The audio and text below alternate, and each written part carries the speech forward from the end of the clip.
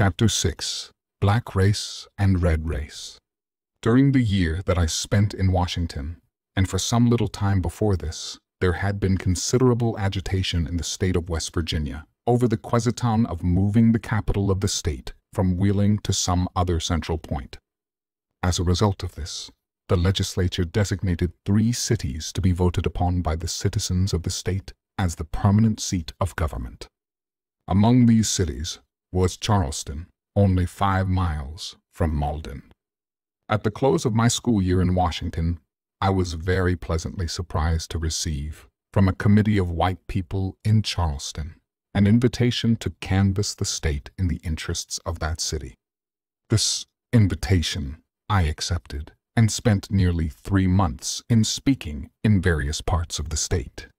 Charleston was successful in winning the prize and is now the permanent seat of government.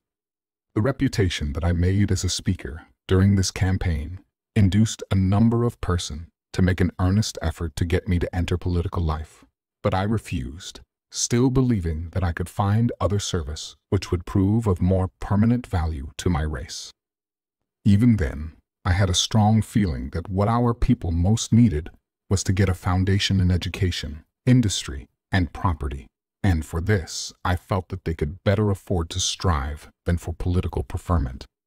As for my individual self, it appeared to me to be reasonably certain that I could succeed in political life, but I had a feeling that it would be a rather selfish kind of success, individual success, at the cost of failing to do my duty in assisting in laying a foundation for the masses. At this period, in the progress of our race, a very large proportion of the young men who went to school or to college did so with the express determination to prepare themselves to be great lawyers or congressmen, and many of the women planned to become music teachers. But I had a reasonably fixed idea, even at that early period in my life, that there was need for something to be done to prepare the way for successful lawyers, congressmen, and music teachers.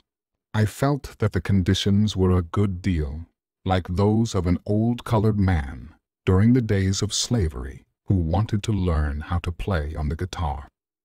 In his desire to take guitar lessons, he applied to one of his young masters to teach him, but the young man, not having much faith in the ability of the slave to master the guitar at his age, sought to discourage him by telling him, "Uncle Jake, I will give you guitar lessons, but, Jake, I will have to charge you $3 for the first lesson, $2 for the second lesson, and $1 for the third lesson. But I will charge you only 25 cents for the last lesson." Uncle Jake answered, "All right, boss, I hires you on them terms. But, boss, I want you to be sure and give me that lesson first." Soon after my work in connection with the removal of the Capitol was finished, I received an invitation which gave me great joy and which at the same time was a very pleasant surprise. This was a letter from General Armstrong, inviting me to return to Hampton at the next commencement to deliver what was called the postgraduate address. This was an honor which I had not dreamed of receiving. With much care, I prepared the best address that I was capable of. I chose for my subject, "The Force That Wins." As I returned to Hampton for the purpose of delivering this address, I went over much of the same ground now, however, covered entirely by railroad that I had traversed nearly 6 years before, when I first sought entrance into Hampton Institute as a student. Now I was able to ride the whole distance in the train. I was constantly contrasting this with my first journey to Hampton. I think I may say, without seeming egotism, that it is seldom that 5 years have wrought such a change in the life and aspirations of an individual. At Hampton, I received a warm welcome from teachers and students. I found that during my absence from Hampton, the Institute each year had been getting closer to the real needs and conditions of our people, that the industrial teaching, as well as that of the academic department, had greatly improved. The plan of the school was not modeled after that of any other institution then in existence, but every imp was made under the magnificent leadership of General Armstrong solely with the view of meeting and helping the needs of our people as they presented themselves at the time.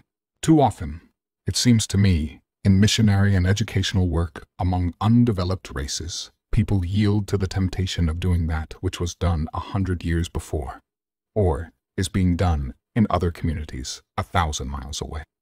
The temptation often is to run each individual through a certain educational mold, regardless of the condition of the subject or the end to be accomplished. This was not so at Hampton Institute. The address, which I delivered on commencement day, seems to have pleased everyone, and many kind and encouraging words were spoken to me regarding it. Soon after my return to my home in West Virginia, where I had planned to continue teaching, I was again surprised to receive a letter from General Armstrong, asking me to return to Hampton, partly as a teacher and partly to pursue some supplementary studies. This was in the summer of 1809. Soon after, I began my first teaching in West Virginia. I had picked out 4 of the brightest and most promising of my pupils, in addition to my 2 brothers, to whom I have already referred, and had given them special attention, with the view of having them go to Hampton. They had gone there, and in each case the teachers had found them so well prepared that they entered advanced classes. This fact, it seems, led to my being called back to Hampton as a teacher. One of the young men that I sent to Hampton in this way is now Dr. Samuel E. Courtney, a successful physician in Boston and a member of the school board of that city. About this time, the experiment was being tried for the first time by General Armstrong of educating Indians at Hampton. Few people then had any confidence in the ability of the Indians to receive education and to profit by it. General Armstrong was anxious to try the experiment systematically on a large scale. He secured from the reservations in the western states over 100 wild and, for the most part, perfectly ignorant Indians, the greater proportion of whom were young men. The special work which the general desired me to do was to be a sort of house father to the Indian young men, that is, I was to live in the building with them and have the charge of their discipline, clothing, rooms, and so on. This was a very tempting offer, but I had become so much absorbed in my work in West Virginia that I dreaded to give it up. However, I tore myself away from it. I did not know how to refuse to perform any service that General Armstrong desired of me. On going to Hampton, I took up my residence in a building with about 75 Indian youths. I was the only person in the building who was not a member of their race. At first, I had a good deal of doubt about my ability to succeed. I knew that the average Indian felt himself above the white man, and, of course, he felt himself far above the Negro, largely on account of the fact of the Negro having submitted to slavery, a thing which the Indian would never do. The Indians, in the Indian Territory, owned a large number of slaves during the days of slavery. Aside from this, there was a general feeling that the attempt to educate failure. All this made me proceed very cautiously, for I felt keenly the great responsibility. But I was determined to succeed. It was not long before I had the complete confidence of the Indians, and not only this, but I think I am safe in saying that I had their love and respect. I found that they were about like any other human beings, that they responded to kind treatment and resented ill treatment. They were continually planning to do something that would add to my happiness and comfort. The things that they disliked most, I think, were to have their long hair cut, to give up wearing their blankets, and to cease smoking. But no white American ever thinks that any other race is wholly civilized until he wears the white man's clothes, eats the white man's food, speaks the white man's language, and professes the white man's religion. When the difficulty of learning the English language was subtracted, I found that in the matter of learning trades and in mastering academic studies, there was little difference between the colored and Indian students. It was a constant delight to me to note the interest which the colored students took in trying to help the Indians in every way possible.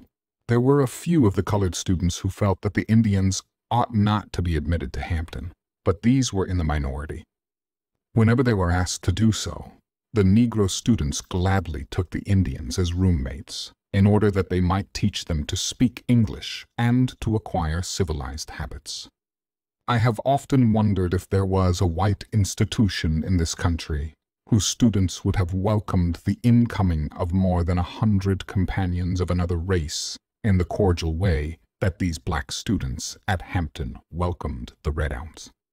How often I have wanted to say to white students that they lift themselves up in proportion as they help to lift others, and the more unfortunate the race, and the lower in the scale of civilization, the more does one raise oneself by giving the assistance. This reminds me of a conversation which I once had with the Honorable Frederick Douglass.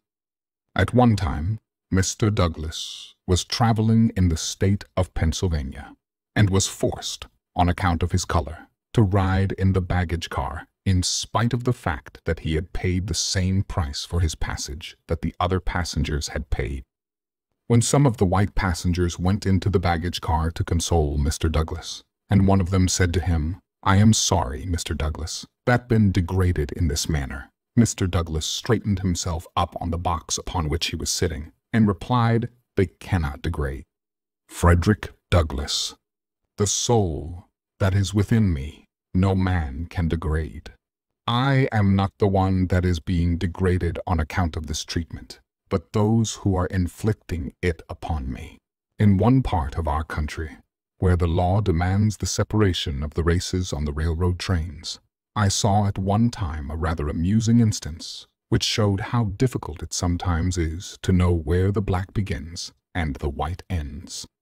There was a man who was well known in his community as a Negro, but who was so white that even an expert would have hard work to classify him as a black man. This man was riding in the part of the train set aside for the colored passengers. When the train conductor reached him, he showed at once that he was perplexed. If the man was a Negro, the conductor did not want to send him into the white people's coach. At the same time, if he was a white man, the conductor did not want to insult him by asking him if he was a Negro. The official looked him over carefully, examining his hair, eyes, nose, and hands, but still seemed puzzled. Finally, to solve the difficulty, he stooped over and peeped at the man's feet. When I saw the conductor examining the feet of the man in question, I said to myself, "That will settle it." And so it did, for the trainman promptly decided that the passenger was a Negro and let him remain where he was. I congratulated myself that my race was fortunate in not losing one of its members. My experience has been that the time to test a true gentleman is to observe him when he is in contact with individuals of a race that is less fortunate than his own. This is illustrated in no better way than by observing the conduct of the old-school type of Southern gentleman when he is in contact with his former slaves or their descendants. An example of what I mean is shown in a story told of George Washington, who, meeting a colored man in the road once, who politely lifted his hat, lifted his own in return. Some of his white friends who saw the incident criticized Washington for his action. In reply to their criticism, George Washington said, "Do you suppose that I am going to permit a poor, ignorant, colored man to be more polite than I am? While I was in charge of the Indian boys at Hampton, I had one or two experiences which illustrate the curious workings of caste in America. One of the Indian boys was taken ill, and it became my duty to take him to Washington, deliver him over to the Secretary of the Interior, and get a receipt for him in order that he might be returned to his western reservation. At that time, I was rather ignorant of the ways of the world. During my journey to Washington, on a steamboat, when the bell rang for dinner, I was careful to wait and not enter the dining room until after the greater part of the passengers had finished their meal. Then, with my charge, I went to the dining saloon. The man in charge politely informed me that the Indian could be served, but that I could not. I never could understand how he knew just where to draw the color line, since the Indian and I were of about the same complexion. The steward, however, seemed to be an expert in this matter.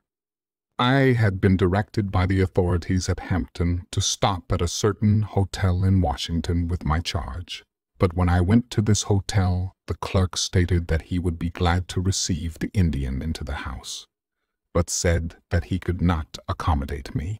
An illustration of something of this same feeling came under my observation afterward. I happened to find myself in a town in which so much excitement and indignation were being expressed that it seemed likely for a time that there would be a lynching. The occasion of the trouble was that a dark-skinned man had stopped at the local hotel. Investigation, however, developed the fact that this individual was a citizen of Morocco, and that while traveling in this country, he spoke the English language. As soon as it was learned that he was not an American Negro, all the signs of indignation disappeared. The man who was the innocent cause of the excitement, though, found it prudent, after that, not to speak English.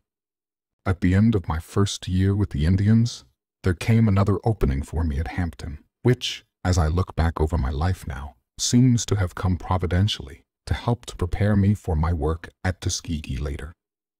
General Armstrong had found out that there was quite a number of young colored men and women who were intensely in earnest in wishing to get an education, but who were prevented from entering Hampton Institute because they were too poor to be able to pay any portion of the cost of their board, or even to supply themselves with books. He conceived the idea of starting a night school in connection with the Institute, into which a limited number of the most promising of these young men and women would be received, on condition that they were to work for 10 hours during the day and attend school for 2 hours at night. They were to be paid something above the cost of their board for their work. The greater part of their earnings was to be reserved in the school's treasury as a fund to be drawn on to pay their board when they had become students in the day school, after they had spent 1 or 2 years in the night school. In this way, they would obtain a start in their books and a knowledge of some trade or industry, in addition to the other far-reaching benefits of the institution. General Armstrong asked me to take charge of the night school, and I did so. At the beginning of this school, there were about 12 strong, earnest men and women who entered the class. During the day, the greater part of the young men worked in the school sawmill, and the young women worked in the laundry. The work was not easy in either place, but in all my teaching I never taught pupils who gave me such genuine satisfaction as these did. They were good students, and mastered their work thoroughly. They were so much in earnest that only the ringing of the retiring bell would make them stop studying, and often they would urge me to continue the lessons after the usual hour for going to bed had come. These students showed so much earnestness, both in their hard work during the day as well as in their application to their studies at night, that gave them the name of the plucky class, a name which soon grew popular and spread throughout the institution. After a student had been in the night school long enough to prove what was in him, I gave him a printed certificate which read something like this: "This is to certify that James Smith is a member of the plucky class of the Hampton Institute and is in good and regular standing." The students prized these certificates highly, and they added greatly to the popularity of the night school. Within a few weeks, this department had grown to such an extent that there were about 25 students in attendance. I have followed the course of many of these 25 men and women ever since then, and they are now holding important and useful positions in nearly every part of the South. The night school at Hampton, which started with only 12 students, now numbers between 300 and 400, and is one of the permanent and most important features of the institution.